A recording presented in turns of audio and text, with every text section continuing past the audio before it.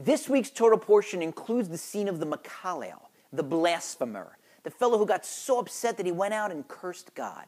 Initially, the Israelites were unsure as to what penalty to assess.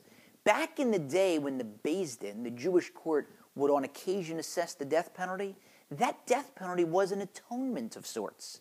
And there were certain crimes that were so horrible that the person didn't deserve the death penalty because they didn't deserve an atonement. Like the line in the old movie, hanging's too good for 'em.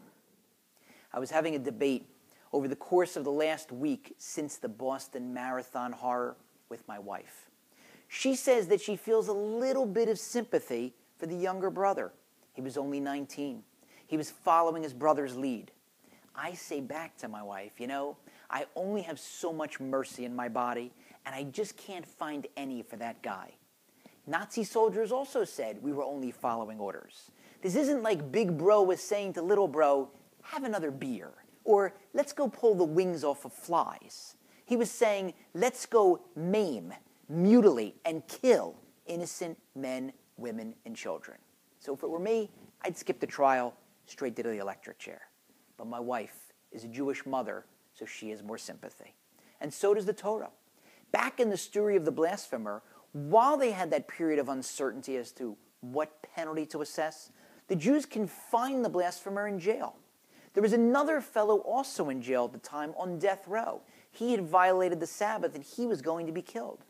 But they made sure not to put these two fellows in jail together because they were concerned if the blasphemer ended up not being guilty of the death penalty, he would suffer some short period of time filled with all sorts of anxiety over being put to death by being on death row unnecessarily. So can you imagine that level of sensitivity, worrying about the emotional mindset, the psyche of a fellow who committed this terrible transgression? And the Torah puts this whole scene in chapter 24 of Leviticus right up against the laws of murder and harming one's fellow, to equate cursing God with murder. If someone doesn't recognize God, then they're not going to recognize that mankind was created in God's image. And that can start down the slippery slope and end with murder or mayhem or mutilation. The day after the bombings, I was in my parking lot in Manhattan picking up my car. And while waiting, I struck up a conversation with the new manager of the parking lot. And we were commiserating over the Boston tragedy, the terrible loss of life and limbs. And I said to him, I was thinking all day, I hope that the reason why there were so many amputations wasn't because the hospitals were just too overwhelmed. And don't get me wrong, the doctors and the first responders in Boston were heroes. But hospitals aren't used to getting that number of catastrophic injuries at once.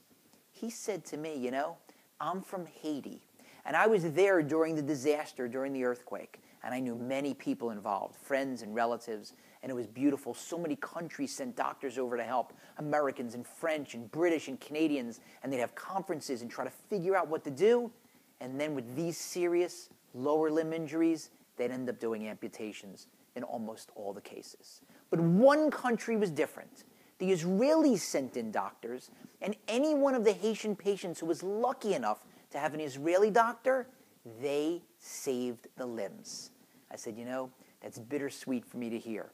It's beautiful that the Israelis were able to do that, but it's awful because I know why. Because they have more experience, unfortunately, than other countries dealing with the aftermath of these kind of demented attacks meant to maim innocent people.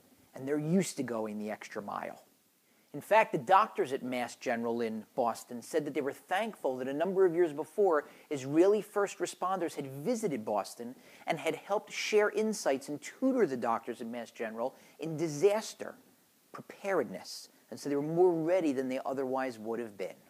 So if these two maniacs thought that they were going to cow or terrorize or destroy the psyche of Boston, then they obviously don't know anything about U.S. history.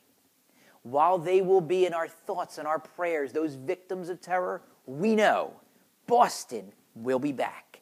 Boston will be strong.